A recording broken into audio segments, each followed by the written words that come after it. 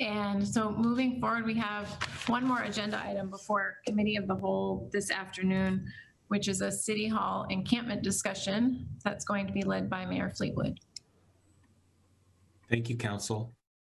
We have with us today, well, a lot of staff is here, but the idea today was for me just to lay down some introductory remarks, comments about the last nearly 3 months now. We've also got Eric Johnston here from Public Works and Bellingham Police Chief Flo Simon.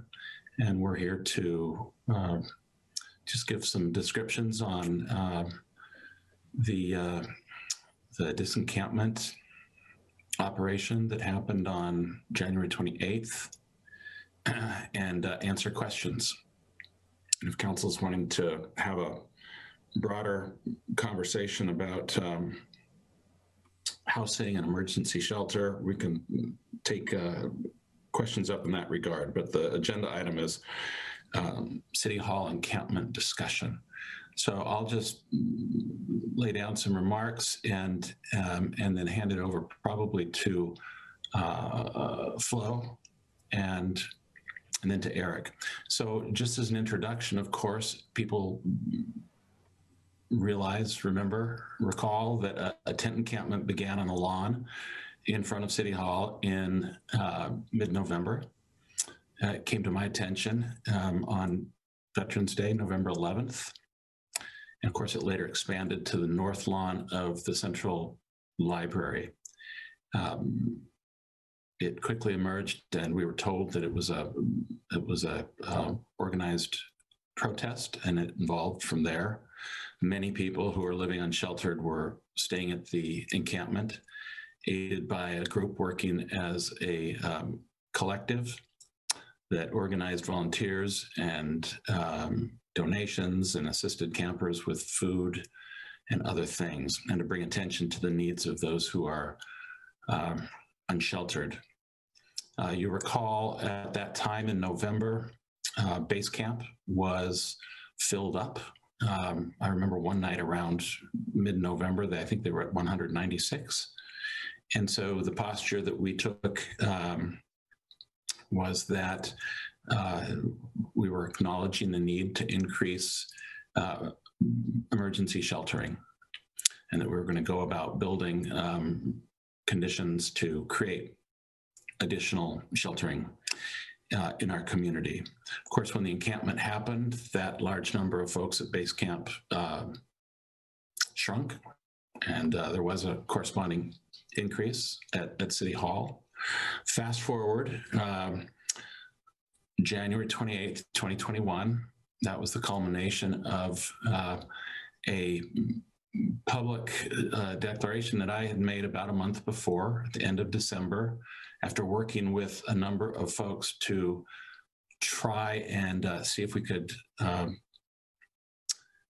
make an offer from some portion of the folks that were part of the collective to serve as an operator. We formed an offer to them that included a site and 25 tiny homes from the county, a site that was offered by the port. The city had offered reasonable conditions and money for credentialed professionals. That offer was rejected, as people know. And after putting in some considerable due diligence over a number of weeks, for a variety of reasons, but primarily around health and safety for everyone, I announced that the shelter was going to come to an end in the month of January, by the end of January. So, as everyone knows now, January 28th, an action was taken to end the encampment. We're here today primarily to just give an overview of those actions. We understand the impact of ending the encampment is deeply felt in our community, generating a wide variety and range of reactions. The situation at City Hall, as I've said previously, it was complex, challenging, dynamic. the increasingly, as time went by, urgent circumstances created by the encampment at City Hall should also be viewed in the larger context of the city's continuous work, along with Whatcom County and other partners on both short-term and longer-term solutions to providing safe shelter for those experiencing homelessness. Contrary to many of the assertions that we've heard, that we are, quote, doing nothing, is of course wrong. Our local governments are doing more than ever before, and we're fortunate to hear from Ann Deacon at the Health Department give her presentation just an hour and a half ago. The city, as was stated, spends over $5 million per year on contracts with partners who provide services to help either prevent or respond to homelessness. The Whatcom County Health Department contributes an equivalent amount of money. There's over $10 million per year countywide that are spent in this community. And also, contrary to claims, we remain actively engaged in increasing sheltering options. And we've said before, we're engaged with multiple partners and advocates for those living unsheltered. Over the last 3 months, I've put considerable energy into this effort, as has my staff and a number of partners, and we're still active in that today. I think it's well known to you, the Homes Now site at Swift Haven that we've put up. We've announced publicly the RFQ with Lehigh in partnership with Road to Home that's going to be coming up with potential for an additional 40 or so sites, and we continue to take seriously the question of putting up and continuing the work of putting up additional sites. So the action taken by the city on January 28th was the culmination of work undertaken by me and numerous members of the department head team.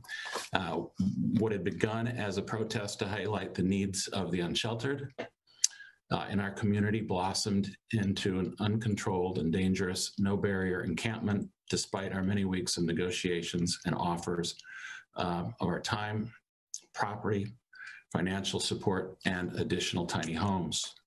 This was a particularly challenging and discouraging negotiation because all of us agree that nobody should be left behind.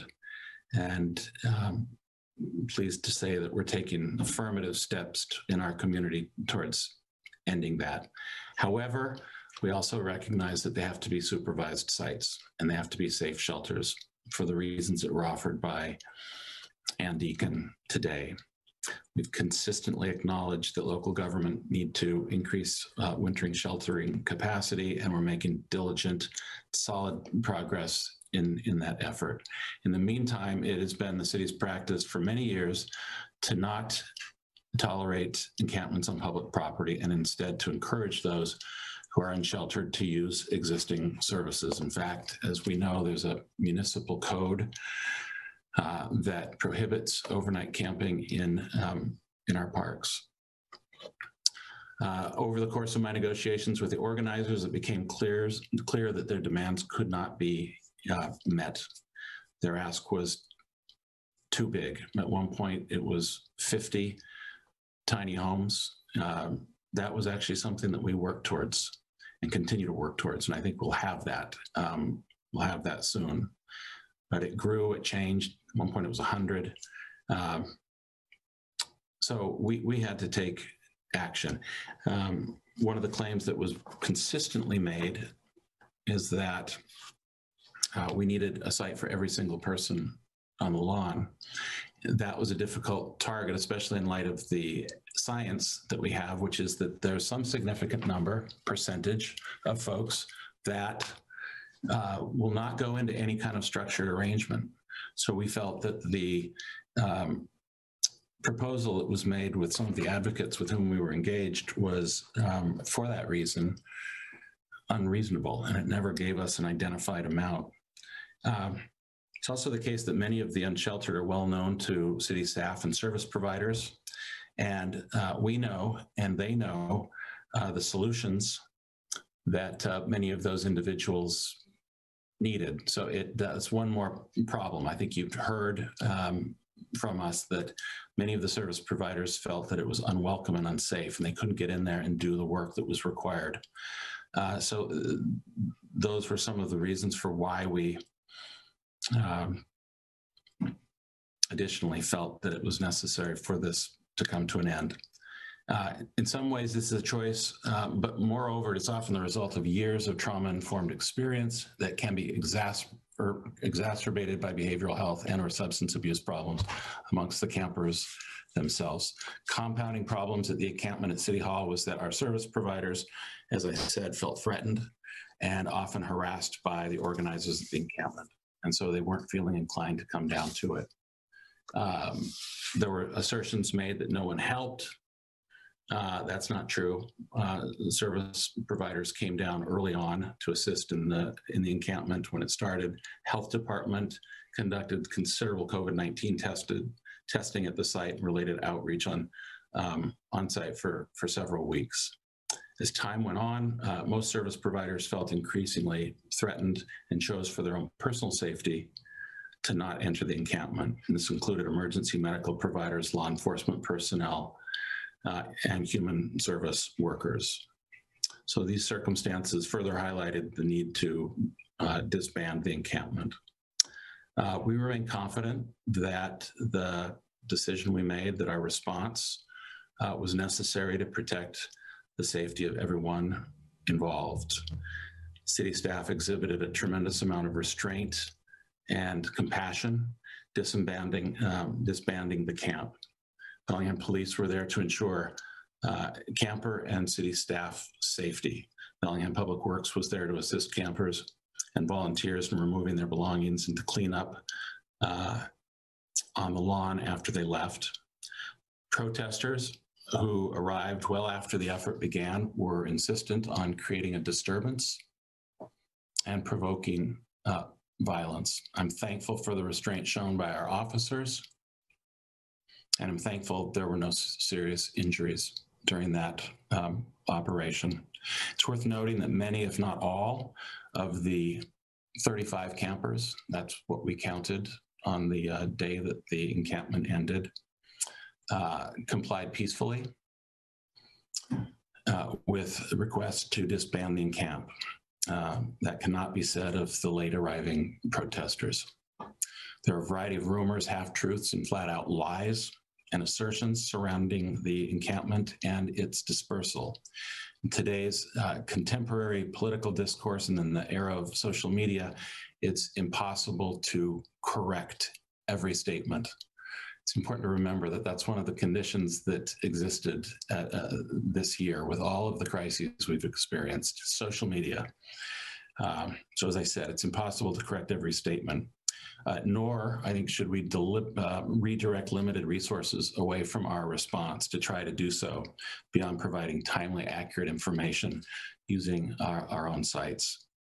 And I'm happy that we've put up a lot of information to correct things at COB.org encampment, a lot of links to information there. With that in mind, however, I want to correct the record on what has been said falsely about the encampment removal. It's been suggested by some, although I don't believe by most, that perhaps it was some kind of a ruse. That's absolutely not the case. We gave notice of our intention, asking people to leave by Friday the 29th. And a couple days before the deadline, we received credible information that there was an effort afoot to call people to action and come to Bellingham. So we had every intention of having a deliberate, safe removal from that site on Friday. And we hoped that that would be the case. But those plans were altered only after widespread calls were made by Bellingham Occupied Protest and others for out-of-town protesters to come to Bellingham. The intelligence we had indicated that that response would be large and potentially violent. So we did what we did and made the decision, and I'm absolutely confident it was the right decision. a lot of people have asked questions about Border Patrol, and Flo can talk to that more. Our mutual aid partner, Whatcom County Sheriff, was originally on site to, as I understand, protect the county courthouse and to assist with protesters and offer support for Bellingham police. Again, Flo can get into that detail more. The Whatcom County Sheriff requested mutual aid from the Border Patrol. Why the presence of so many law enforcement personnel? Again, I can let Flo speak to the details and more, but measures of precaution will always be taken when we're faced with information about direct threats. I think the community expects that. We've all seen protests quickly change from peaceful and manageable to violent, especially in recent months, when extremist groups intermingle with local protesters. No one wanted a heavy law enforcement presence to be necessary to end the encampment. In fact, we recall the remarks that Flo made at the press conference on that day when one of the reporters from Seattle asked what would have been necessary but for the protesters. And I think Flo said, just a few. But the lawlessness and the public safety threat made this unavoidable. I cannot agree that law enforcement should have somehow shown up less prepared or in fewer numbers in our effort to protect the campers, our employees, and the public. Why didn't you tell the council? Some people have asked. I think you all understand why we did that. Obviously, it needed to be on the down low to maintain the element of surprise. And so it was a decision, as I recall, we made on Tuesday, and we could have gone in on Wednesday or Thursday, but made the decision to do it on Thursday. Why did the law enforcement presence continue into the weekend? The response appeared to council and the public to end Thursday afternoon when Bellingham Police and Public Works left City Hall. There were a number of assertions made that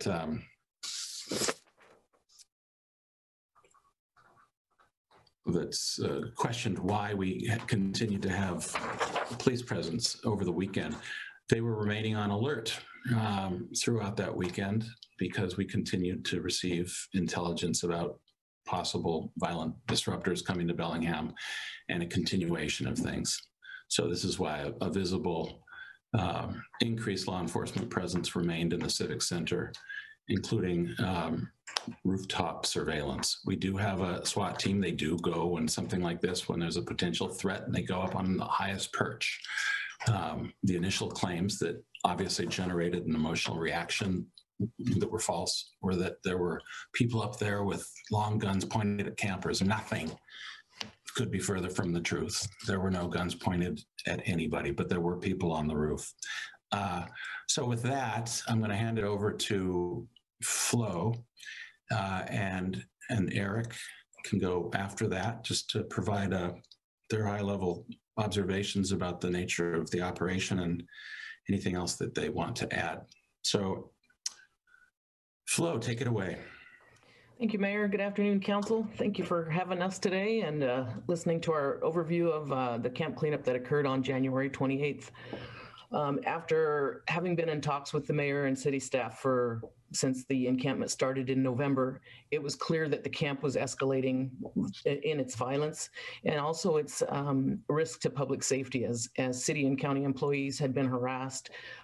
One had already been assaulted, and when the city tried to impose the 25-foot barrier against the building on January 22nd, we got a pretty good flavor of what was to come if we were going to do a camp cleanup, with people chasing the public works crew, trying to take the signs down, throwing rocks through City Hall, and ending with the hatchet assault that night of a gentleman. So it was posted to clean the camp on the 29th. And as soon as it was posted, we began receiving credible information of a call for people to show up to Bellingham, show up Friday, and plan to stay for several days. And they referenced Cal Anderson in Seattle. And the call went from here to Seattle to Portland, and they were expecting large numbers. And fearing for everybody's safety and knowing that we would all be quickly outnumbered if that happened, we decided to clean the camp a day early. We had the fortified wall that was there against City Hall that was made up of pallets, and behind that was a cage that only a couple of people entered, and we feared that that was their armory, and they had stored helmets and protective equipment there. So on the 28th, the plan was made to go early in the morning and start the cleanup when people were still asleep and protesters weren't arriving. We did that. We secured the wall there and started clearing the camp. As soon as we stepped onto the lawn at City Hall, the calls went out for protesters to start showing up, and they started showing up in large numbers. I had 50 officers on site, and it became pretty evident pretty quickly that we were going to need more personnel. So I requested mutual aid from the Whatcom County Sheriff's Office, who was securing the courthouse to make sure that nothing got vandalized there or people didn't get their safety was intact. So I made the call for mutual aid with the Sheriff's Office as well as the Washington State Patrol, who had to travel from south to get here. So it was going to take them about an hour and a half to get here. And meantime, the police department held the skirmish line with the protesters who, as you've seen in the video, they were spit on, they were assaulted, and they did that for 8 hours. Meanwhile, the campers who were at City Hall, who were very peaceful, who were very polite, who were thankful that we were there, keeping the safety there, cleaned up their camp, moved their belongings, and some of them moved to Frank Jerry Fields. Some of them, I don't know where they went, but once they were done clearing the camp, the protesters left the area, and Public Works was then able to safely come in and clean up the rest of City Hall. Some of the questions that I get are, why was the SWAT team used? The SWAT team is specially trained to deal with weapons that may be present during a scene, and also to provide oversight for a situation. The reason they were on the roof is because of the information of people being armed, and they were relaying information to the officers on the ground of what they were seeing and who might be a threat to officers and to the Public Works crew and also to the campers. So I think that's the brief overview I'll give. I'll let Eric go, and I'm sure you have some questions. I'll just be very, very brief, just to echo what the mayor and Chief Simon had talked about. The intent was, there was no ruse, I'll say that. That was personally down there on Tuesday morning to post those signs with every intent of having that ending by Friday. And by Tuesday afternoon, found myself in a meeting with the chief and some other folks assessing the intelligence that the dynamic was changing rapidly. As the mayor mentioned, we are in the business of protecting the public safety of all, not just of campers, but of all members of the public. And the decision was made not lightly to proceed in the fashion that we proceeded. I'd just like to say that I'm very proud of the Public Works staff for the way that they acted.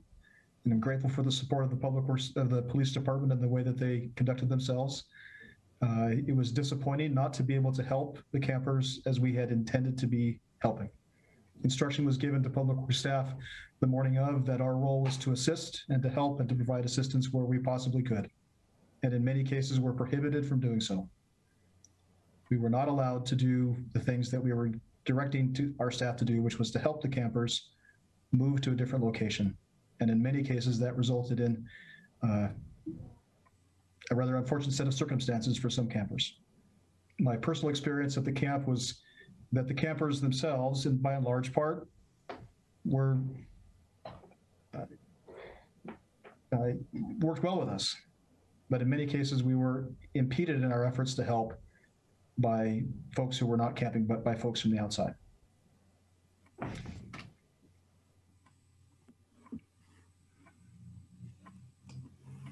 Eric, some of the early claims that went out and inflamed the passions of people, again, the delights of social media, were that bulldozers were just bulldozing across the lawn and bulldozing property. Could you address the The whole bulldozers claim. I certainly can, and not to be too specific, but we did not bring a bulldozer. We did bring some heavy equipment, excavators and loaders, which were intended to move material from ground level up into the large dumpsters. And so when material that was on that site was deemed not to be personal property by staff who have that training and expertise in accordance with city policy, that the material was pulled off by hand onto the sidewalk or onto the city street and was either loaded into the scoops of the loaders and placed into the dumpsters, but we did not bring bulldozers. We did not bring heavy equipment onto the lawn. Of particular note, there was great concern for the trees around City Hall, and so instruction was given to staff not to bring equipment onto that lawn to preserve and protect those trees.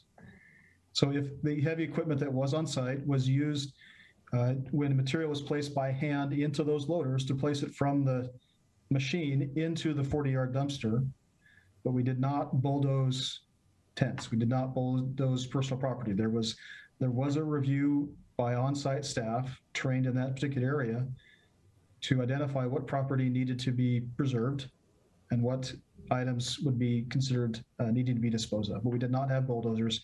We did not run down anyone's particular tent site.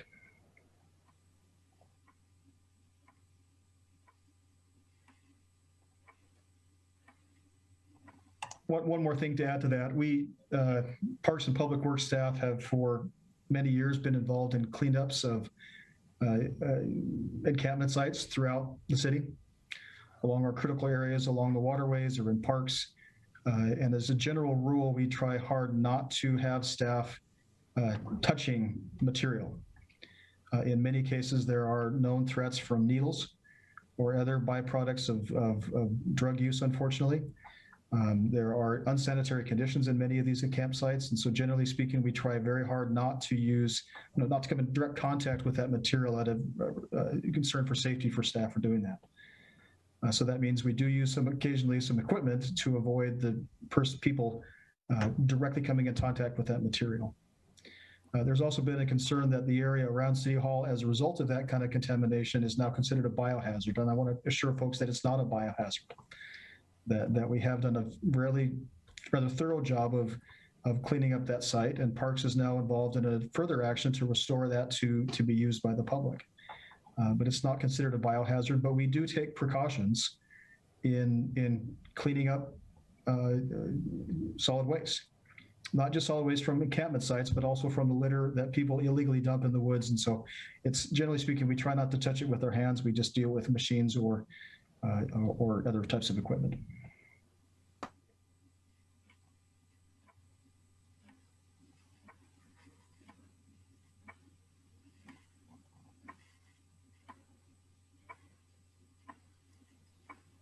Mayor Fleetwood, did you want to accept questions at this time, or did you have anything further?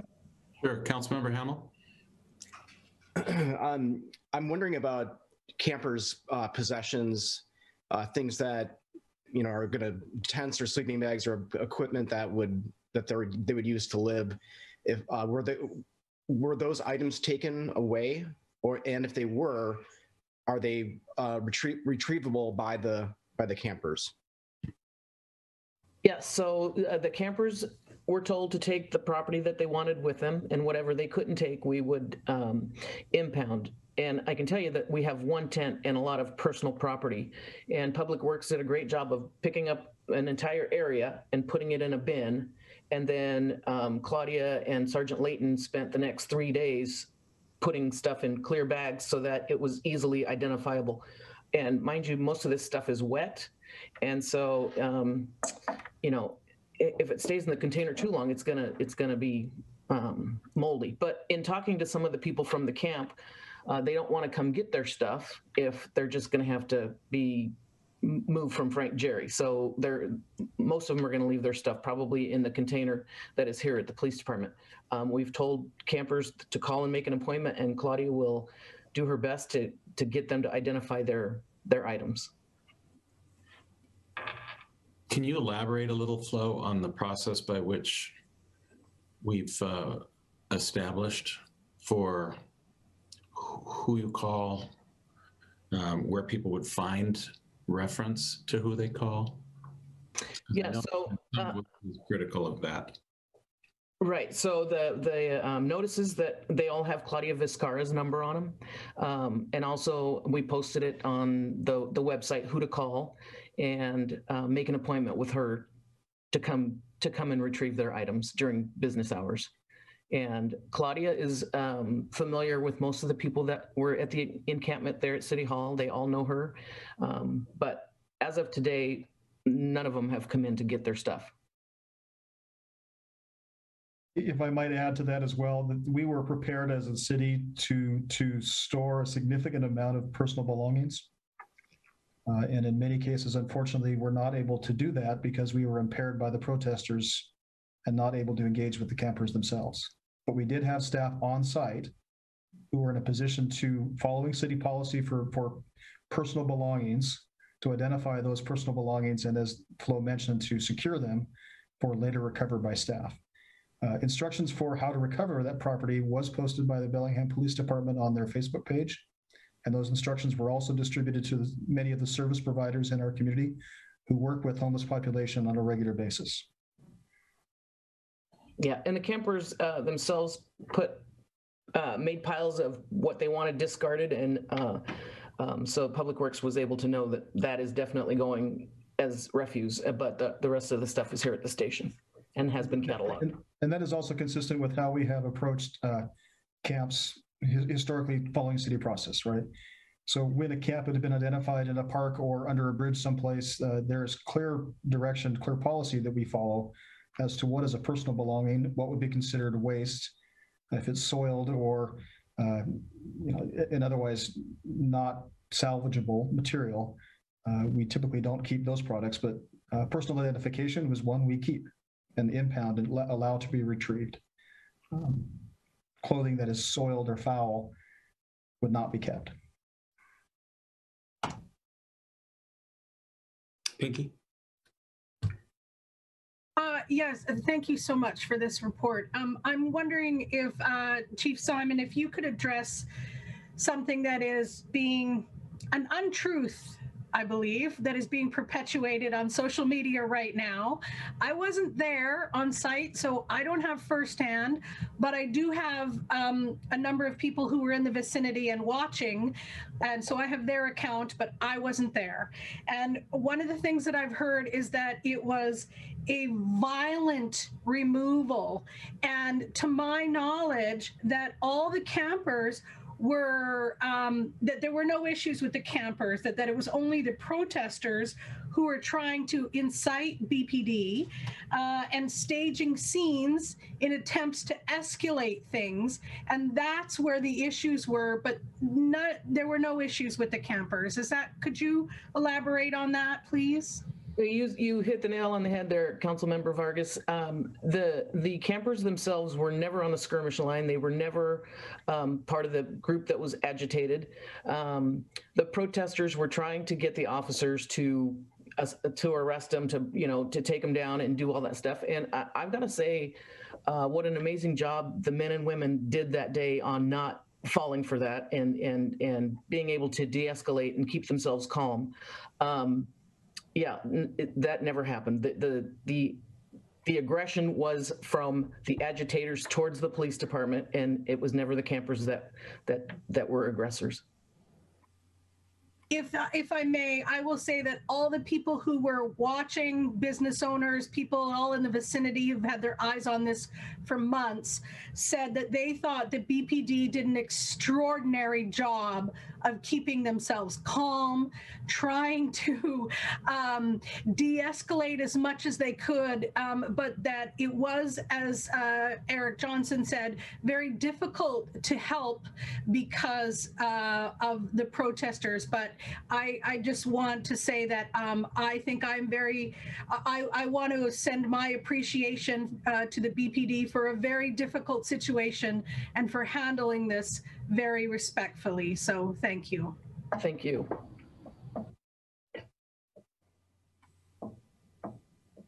Any other questions? Holly? Thank you for this really thorough discussion. I actually ticked off just about every question I had written down already. So nice work. But one that I have seen repeated by quite a few people is questioning the legality of what happened that day. Can we address that at all? I think that the legality we'll defer to executive session for that. That would be my request, just jumping in here and not being called on, but we'll have ample time to discuss that in an executive session. I'm sorry, is there anything, Mr. Rufato, that would be appropriate to say in open session? I can assure you that we followed the guidance of case law with respect to the operation on that day. Given the totality of circumstances, that's basically what it comes down to from the legal perspective. Gene? Yes, I just want to say to you, Mayor Fleetwood, and everybody who was involved in this, I think you saved us from a lot of violence. I think you saved us from possibly somebody getting seriously hurt. It's never popular when you have to make a tough decision like that. You know, it's tough. But our community that day went through something that was eye-dropping to me. I never thought I would live long enough to see people spitting on law enforcement, throwing things at them. Because I can tell you this, growing up, if that would have happened here years ago, there would have been a different outcome. So to the law enforcement, to Flo and everybody who was involved in that, to see those officers endure that was, I never thought I'd see something like that. But I know it's tough on everybody. This community is going through a lot now, but on that day, it had to be done. There was no choice but to get it done. And I just want to say to you, thank you for your leadership. This was something that, like I've said, ever since you've been mayor, you've been dealt more bad hands than a good poker player ever would have received. So thank you for keeping our city safe.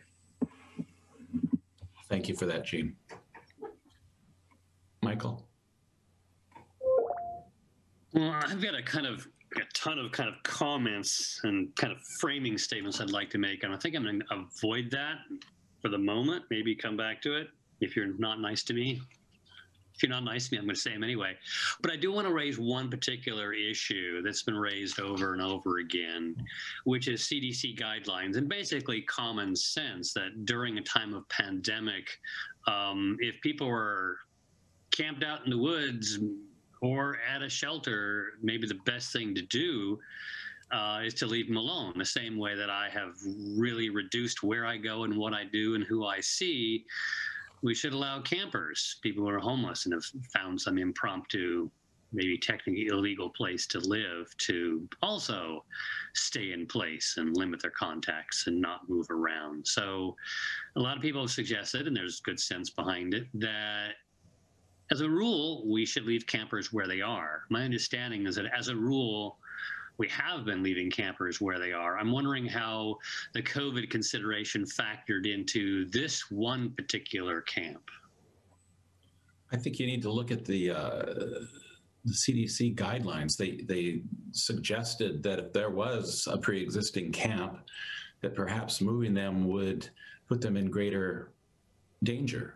If you've got a camp and it's social distancing is happening, then obviously that's a safer circumstance than going into a different dynamic where they can't do social distancing. Let us observe that there was all sorts of violations of social distancing at Camp 210. There's also an assertion that CDC guidelines of an existing camp, a pre-existing camp that had been around some time, is that it would create awareness to the social workers and they'd be able to access. Let's remember that at Camp 210, it was precisely the opposite. Social workers that would go in and usually engage felt, as they said it, to use their words, unsafe and unwelcome. So I think if people are going to cite CDC guidelines, they should at least do it in a logical way. Peter? Yeah, I would just add to that if you look at the full extent of the CDC guidelines, it's not nearly as simple as leave all camps where they are. There's a lot of interest in the maintenance of services and protocols. And what we've heard in the discussion today in these committee meetings is that this encampment was anything but what is described in those CDC guidelines for how to go about ensuring safety with respect to protocol, especially as compared to some of the other alternatives that are out there here now. Lisa? Thank you. It's more of a comment. I just also wanted to share my appreciation to the public works staff, the Parks Department staff, our EMS services, and our law enforcement. For the folks that I've spoken with, nobody wants to be put in that position, but they all understood what was at hand. I also saw a lot of the social media posts spreading around and had communicated my concern about the escalation on Friday, and primarily a big concern about especially the homeless or the houseless that were living there, the impact on them. So, and I know we have no perfect solutions, and I think we're trying to work through as many possibilities for increasing our services. So as Jean has said, Seth, you've kind of had quite the year. We were all hoping 2021 would, like, unfortunately, we can't tear the page and everything's better by now, but I just wanted to, say thank you. I think there was a very measured, careful approach to what happened on Thursday. And for those who felt that it was really overkill, it's never good to go in unprepared. And given a lot of the social media posts and the response, we basically, I felt like we really avoided a riot that could have happened on Friday, and the damage and destruction that would come from that, and the possibility of personal harm. So I think it was the right decision. It was an unfortunate decision, and I don't think anyone really is happy we were in that position, but I think staff did a very commendable job, and it was a very difficult situation to be put in. And for me, as far as being a council member, not being on the inside track of that information, I completely understand that, because we don't run the day-to-day operations of the city, where we really are the legislative branch. And so some of those decisions, I think we become involved and communicated to at an appropriate time. So I just wanted to say that I understand that and I respect that. So thank you. Thank you, Lisa. Hannah?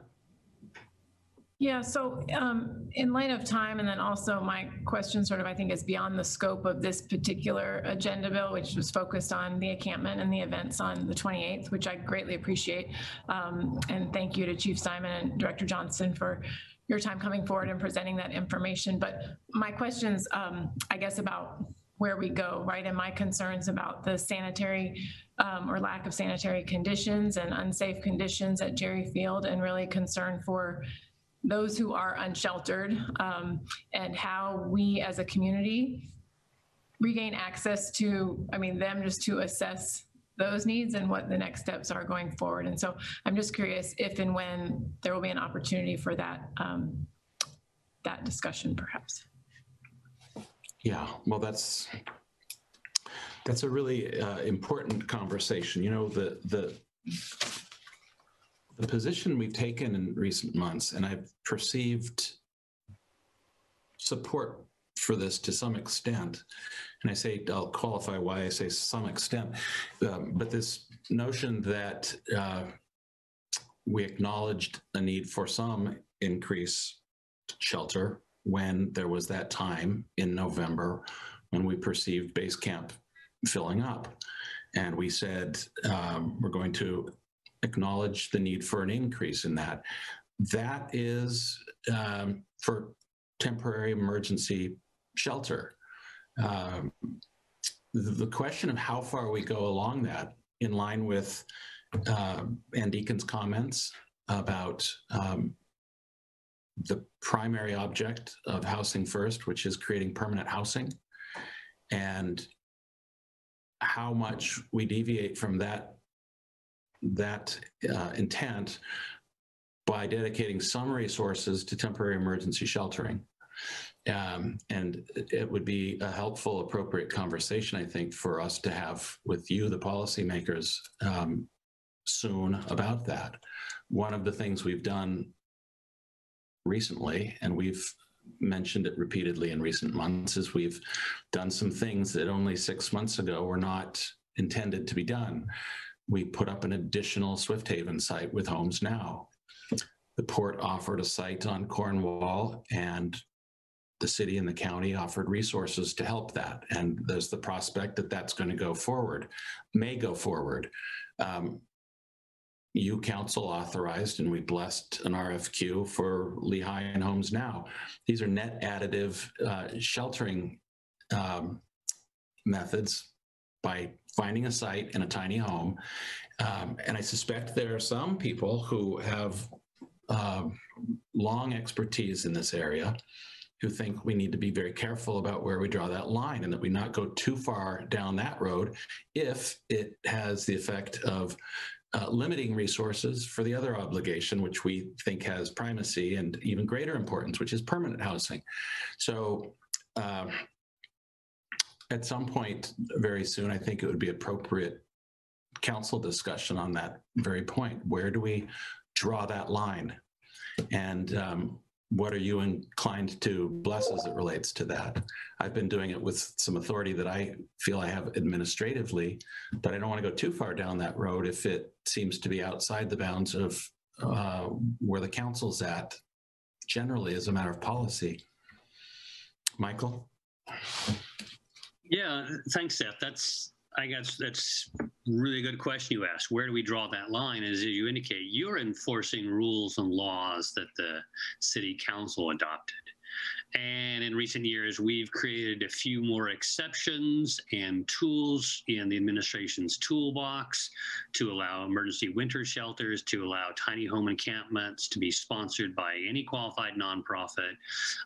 But you're still working within the rules that we've created, and we have still indicated where that line is drawn. And I'd be happy to talk about that. I guess what I saw in Camp 210, and maybe it's a little bit overly simplistic, but I think there's enough truth to it, that we need to draw a distinction between the protesters whose intent was confrontation, whose intent was, if not violence, something that looks a lot like violence and plays well on TV, and then the campers themselves. I know I was told by several of you not to go down to the camp clearing, that I would be a magnet for problems. And I was a magnet for problems. I got yelled at. But in between being yelled at, I talked really nicely with some campers, and I witnessed for myself exactly the kind of pragmatic way they were dealing with their lives and finding solutions for themselves, or trying to figure it out. So, I mean, I think there really is a valid distinction to be drawn between campers and protesters. And I think the protesters are I still think they're getting in the way of the solution. Me personally, where to draw that line, Seth? I'm willing to, bend even further than we've gone before. I'm willing to rewrite the rules and give the administration a bit more leeway to set things up. But what I don't want to do is make it seem like more and more flexible, looser and looser rules on shelter is actually the best public policy, because it's not, right?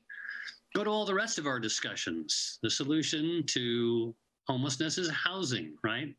Housing tied with services. The solution is housing and services, and no, shelter doesn't count. So it's a necessary Band-Aid. But let me just say, Seth, you asked, where do you want to draw the line? Right now, we've drawn the line one place. Me personally, I'm willing to consider moving that line a little bit, giving you a little bit more freedom and flexibility, but not in a way which enables protests and violence and confrontation and unsafe situations where there's no security, there's no safety, there's no regard to health risks of numerous sorts that disrupt and undermine the substantial effort that the public is asking us to make, to reach out with services and housing, to offer housing and then to tie it to services. And if the protesters are getting in the way of housing and services, they're part of the problem.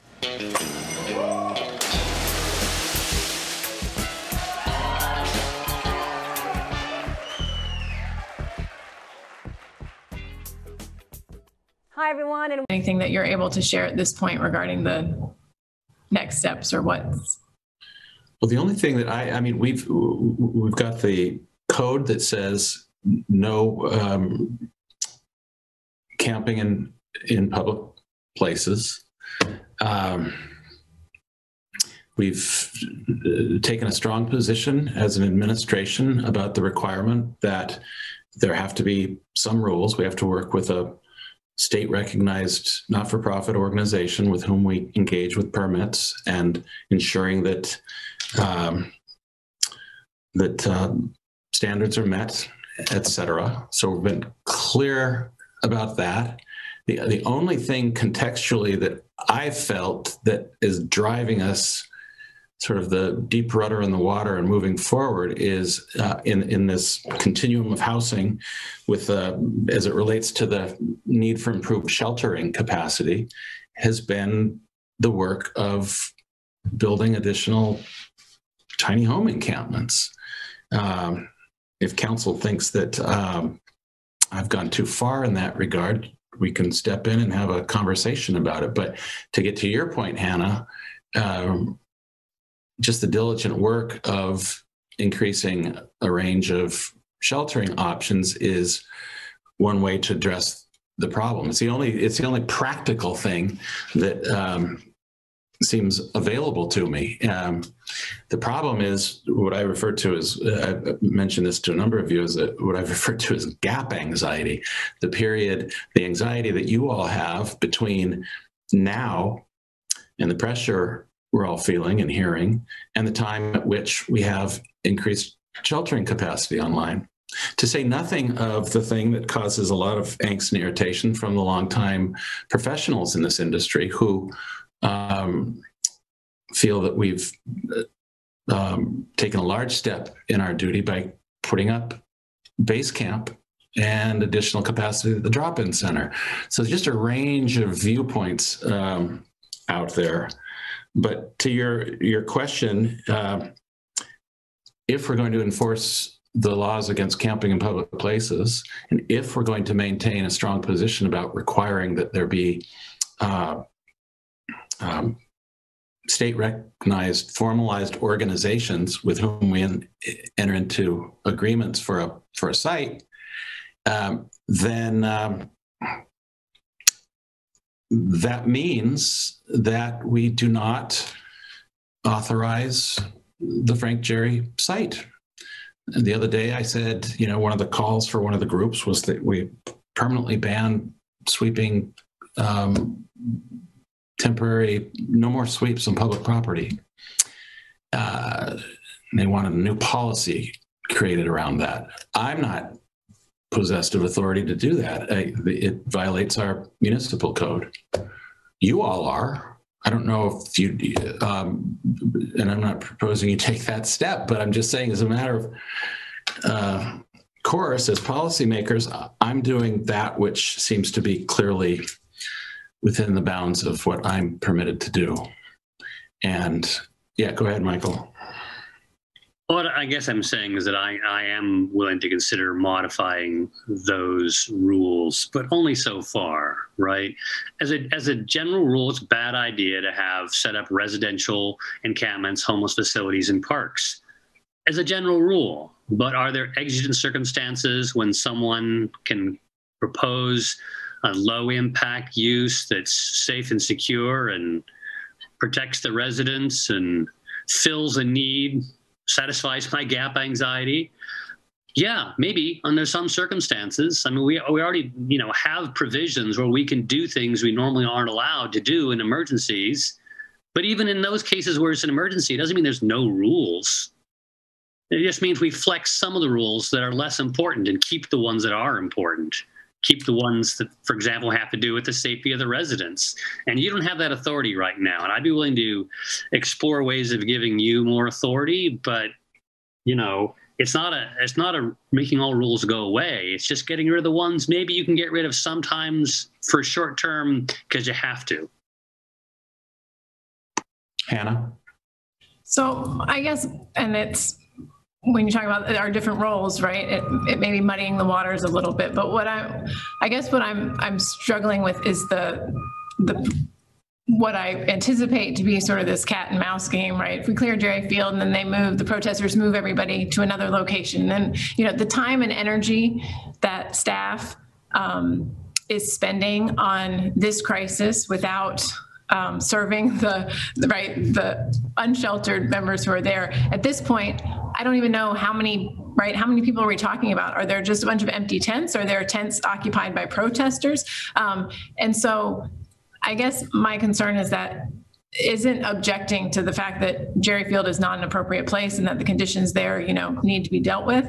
It's that what happens next? I mean, ideally, I see in my mind that there's a location identified to say, from here, you go to X location for an intake to figure out, who you are, what your needs are, and if there's a placement for you, but in some way to, again, I guess what Michael was addressing of how do we separate out the political demonstration from the needs of individuals in our community who may be able to be served by base camp, but right now that's being, there's an interference being run right between there. I mean, we heard today from Ann Deacon and from Erica Lautenbach and from Chief Simon and Director Johnson, about this sort of deliberate interference that's happening. And so I guess my concern is that if we clear, if Jerry Field is cleared per the code, what happens next? I don't want to be talking about this for another year. I mean, granted, maybe the staying power will run out, but, how do we collectively work together in our capacities as policymakers and on the executive to really identify a path forward that we can all be on the same page and move forward together? Well, I guess that was my reference to doing the only thing that ultimately has the effect of minimizing the problem that you're referring to, Hannah, which is putting up some additional tiny home encampments. And there's effort afoot in that regard. What I'm hearing you say is, what do we do in the immediate time between now and when we've got an increase? You're not proposing, I don't think, that we have the lower parking lot of Frank Jerry Field be a site without any kind of rules or an operator or anything. No, you're not proposing that. So the status quo presumably is not acceptable to you, I would think.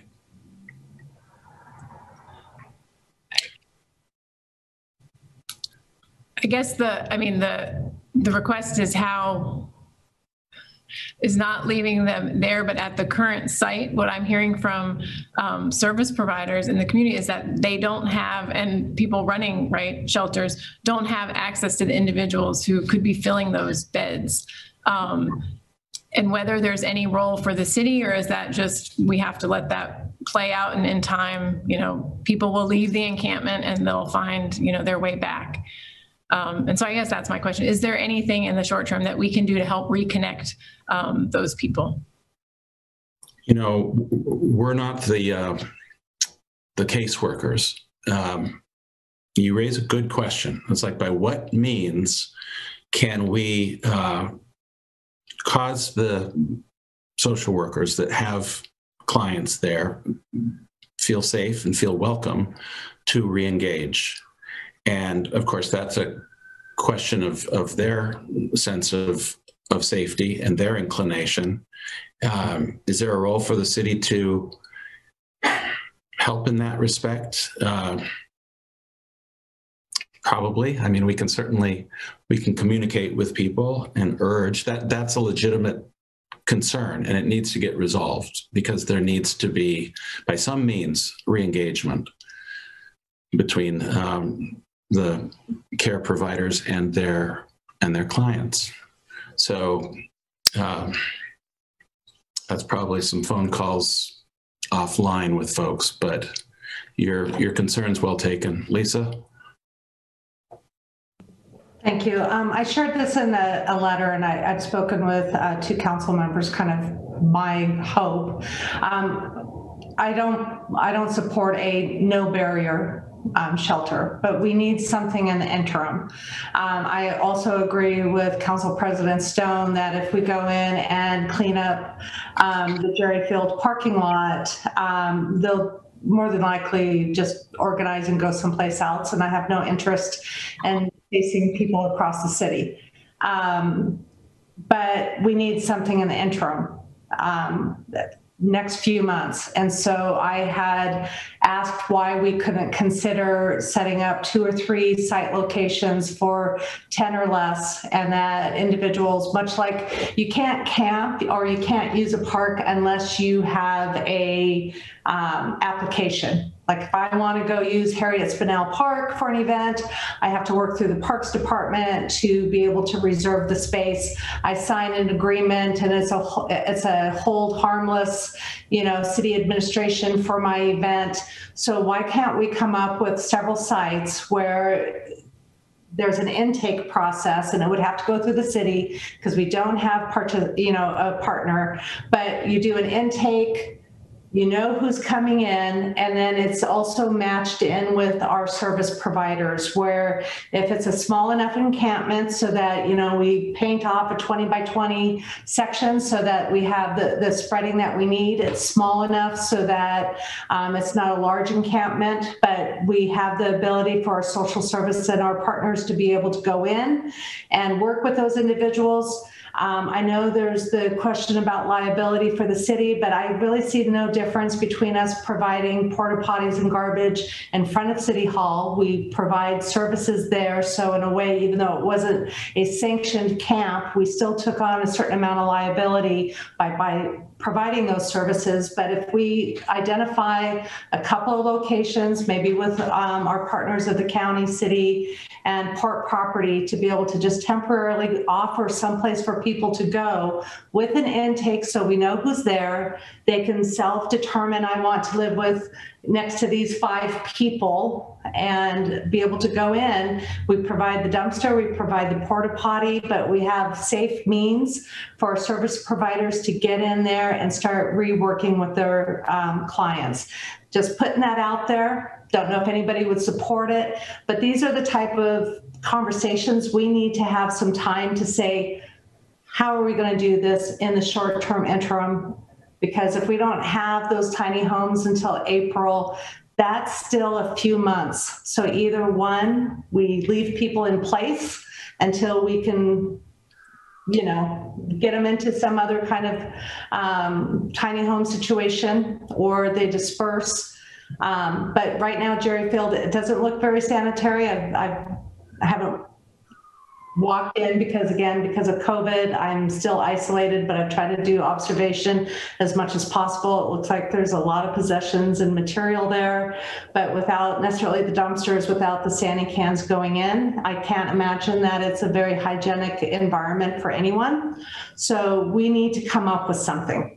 And so either leave them in place, which I don't think necessarily is the best option, or we come up with another temporary option that we can have some sense of service, and I don't want to say control in the bad way, but some level of intake so we can get those partnerships reestablished that have been disconnected because of this protest. I agree with Councilmember Lillquist. It's not about the protesters. It's about the people who are houseless, and what are we going to do to take care of them? We keep saying that, this is a county thing. It's the health department thing. But right now it truly is a Bellingham issue. There are people living within our community that they need services. And because of the protesting, they've been disconnected from that. And so we need to figure out if it's creative, great. If it's direct, it's great.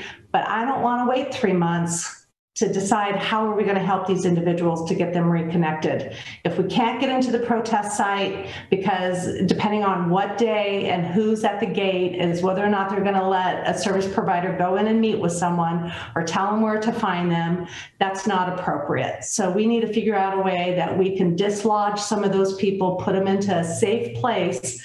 I know we have base camp, we put a ton of money into that, but realistically is that we can't hope that it gets so cold that they're so miserable they're going to give up and go in there. Because right now we know that they're not. A certain amount did. It looks like 50 people. That's increased. But we need to do something. And if our county partners and our health department is not in the position to do it, then the people who I'm looking at right now on screen, we need to figure it out. So I'll get off my soapbox.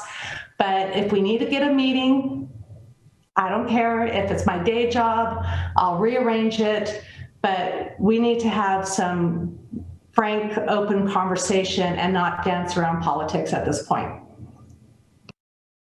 Dan? I'm going to try to be diplomatic here.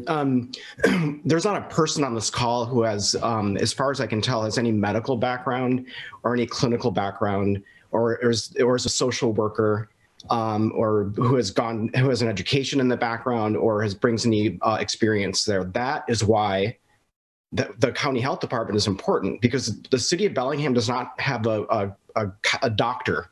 We don't have a Greg Stearns. We don't have a person that can guide us on infectious disease and those types of things. And I think I feel like that we're sort of out of. While this is it's taking place in Bellingham, absolutely. I don't think it's a thing about, who's responsible. I think it's like, how can we get the best resources to bear here? I'm gravely concerned about the case manager who I talked with 2 weeks ago, who said that she had lost five of her clients at base camp. These people were in recovery. She was able to see them. I'm sorry, at Camp 210. Sorry, Camp 210. When they were at base camp, she was able to work with these folks to get them stabilized in some level of recovery. Those folks went to Camp 210 and she was denied access to them. And she was there to administer a medical treatment to one of the clients, and she was denied access. So my concern is the well-being. I know we talk about liability, and I think that word gets bandied about without not maybe in this group, but in social media for sure. Like it's a fear thing that government's afraid of getting sued or something. I'm afraid of someone getting hurt. I'm afraid of someone who was in recovery that's no longer in recovery. That's hurt. That's further traumatizing a person who may want to get into housing, probably wants to get into housing. And that's my concern. I want to be abundantly clear on that this is the safety of the people that we're talking about. This isn't about, if we get sued all the time, whatever. We're probably going to executive session for some other lawsuit that we have today. So I'm concerned about people's health and well-being, and I'm not going to band-aid together a solution. I know there's a sense of urgency. I get that. We are policymakers. We had a thorough discussion this afternoon with an expert who provided us many reasons why a big unsanctioned, ungoverned camp is probably not going to be the best for the health and safety. And we need to keep our eyes on the long-term solutions that have been mentioned multiple times during the call today, and that is produce housing. It is not going to happen today or next week or even in a year from now. But that's the solution. That is absolutely the solution, that and services. And we don't talk about that because it's too complex or that's not what's talked about largely in social media. What happened to $1,406? Where are we going with $1,590? Do those things mean anything to anybody? I want to focus in on creating permanent solutions. I know that we have a group of folks at Jerry Fields. We also have groups of folks, individuals that aren't a part of that are homeless, that are in the woods, that are in RVs on Cornwall or next to Hagen's off of Meridian. What about them? Are they not included in this conversation? Do they not matter? They absolutely matter. They're important people in our community. Their houseless status to me doesn't make them bad people. It means that they need housing. They need housing, and we need to keep focusing on that. And yes, we do need to come up with a short-term solution. We're a legislative body. We're like Congress for Bellingham. We are not known for our swift, nimble movements, and we don't have the level of expertise on this call. We need that level of expertise from the county health department or the hospital or Peace Health or whatever private providers could give us that expertise. So this is super frustrating that a chronic problem, homelessness that we've had for decades, has been condensed into an acute problem. That's what we have here. This issue has taken decades, it has devolved over decades, and here we are trying to come up with a solution that's a tomorrow solution on complex psychosocial human beings who are traumatized and are in the probably worst parts of their lives right now. So I want to have some sensitivity towards them in whatever actions we take. So I'll stop now. Thank you. Thank you, Dan. Holly? So I'm probably just going to echo a lot of things that were just said. But it's nice to actually be able to talk to all of you about this. So I kind of going back to what Hannah was saying about, we really need to focus on the people who are the most important here in this discussion, and that is those people who are staying in tents. And to what Dan was saying and to what Ann Deacon was saying earlier, one of the most distressing things about this whole situation for me is hearing those stories of people being disconnected from their service providers and their case managers and falling from recovery and not getting their prescribed medications, and hearing the stories of it was not for lack of trying. And so I guess trying to figure out a way to make that connection again, to facilitate that connection. I don't think that is the job of council at all. Again, we don't have the expertise in that. We need people who understand that situation much, much, much better than we do. My wish would be that we help facilitate some kind of reconnection with folks, if we can at all. That is one of the only avenues for solution that I'm seeing right now. Is that if there are gatekeepers that are gatekeeping due to misinformation, or they've been misled or misinformed, and they perhaps are or unaware. Is there a way to facilitate enhanced communication and understanding? There's been a lot of misinformation, a lot of people misinformed, and a lot of people taking actions on that misinformation. That has been another horrific part of watching this unfold. And it has left us.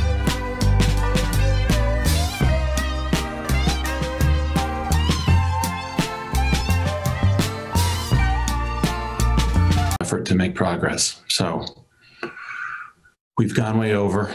Sorry about that. Thank you. This conversation will continue. It will. Thank you, Mayor. We have 2 sets of minutes that need to be approved. So we have meeting minutes from the 11th and the 25th. I guess we would take up separately. So the committee meeting minutes for January 11th. I'll move approval. Second. So we have a motion from Councilmember Hamel and a second by Councilmember Vargas. Any discussion? Seeing none, all in favor say aye. Aye. Any opposed? Seeing none, that passes unanimously. And then the second set of committee minutes from January 25th. Move approval. Second. We have a motion by Councilmember Huffman and a second by Councilmember Anderson. Any discussion? Seeing none, all in favor will say aye. Aye. Aye. Any opposed? Seeing none, that passes unanimously as well. Actually, my apology, Deputy Clerk Oaks, Gene Knutson, I know he's still connected to the call, but I don't believe that he's present. So if we could just make that 601 for each of those, that was my miscount. Thank you. And old and new business. anything for. With more homes in the Pacific Northwest. Okay, we'll have another old new business this evening if something comes up. But at this point, we will adjourn to executive session. As I said, this afternoon, we have 3 items before us. Hopefully everyone received a notice that the order of those items has changed slightly, but potential litigation with Raffato for approximately 30 minutes. Potential litigation, claim number 2020